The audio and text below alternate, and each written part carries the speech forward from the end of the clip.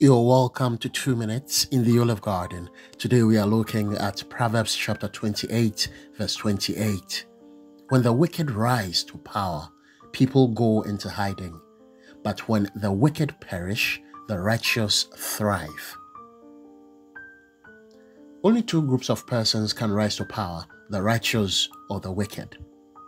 Nations, families, companies, etc. are run by either the righteous or the wicked.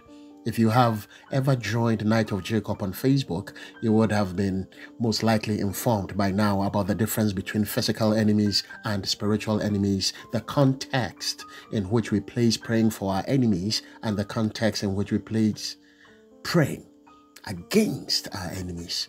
Both are very biblical and very biblically right. Please listen to the words of God through the pen of Solomon, the wisest human being ever to have existed on earth. He says, "But when the wicked perish, the righteous thrive." It means in order for the righteous to thrive, the wicked must perish. Take this from me and of course from God's word.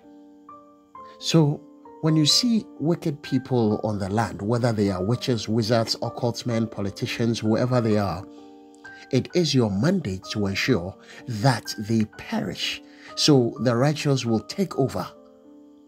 That wicked man in the spirit realm ruling over your family, over your house, if he does not perish, forget about your smooth prosperity. The wicked and righteous cannot both thrive greatly on the same land. It is not possible for all the good men to be rich and all the bad men to be rich at the same time on the same land. No, it will not happen. It's either the righteous are in control of leadership or some strategic position in the land, or the wicked are in control. It's as simple as that. It's either the righteous is ruling, the non-righteous are serving, or the other way around.